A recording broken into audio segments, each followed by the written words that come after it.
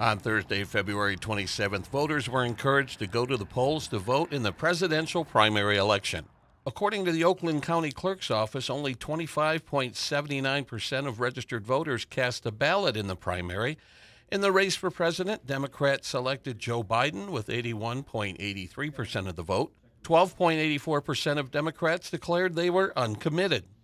On the Republican side of things, former President Donald Trump received 61.70% of the vote, with challenger Nikki Haley coming in second with 33.37%. Also on the ballot for voters living within the Lake Orion School District were two replacement millage proposals.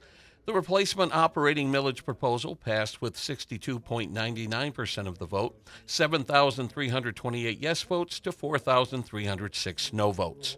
The replacement building and site sinking fund millage proposal passed with 60.33% of the vote, 7,020 yes votes to 4,516 no votes.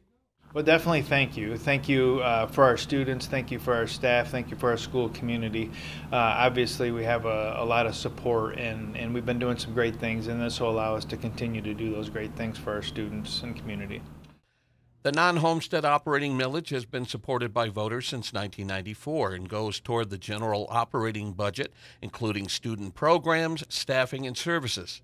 The sinking fund millage is used for construction and repair of schools, school security, transportation, technology, and the purchase of school property. These millages should adequately fund the district for the next 10 years and keep tax levies at the current rates for primary homesteads.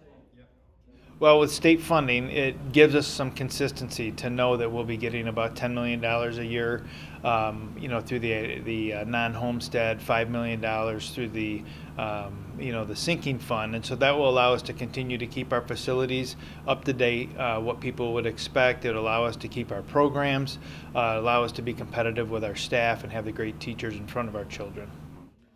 For more information, visit lakeorionschools.org or call 248-693-5400. In Lake Orion, this is Joe Johnson reporting for ONTV News.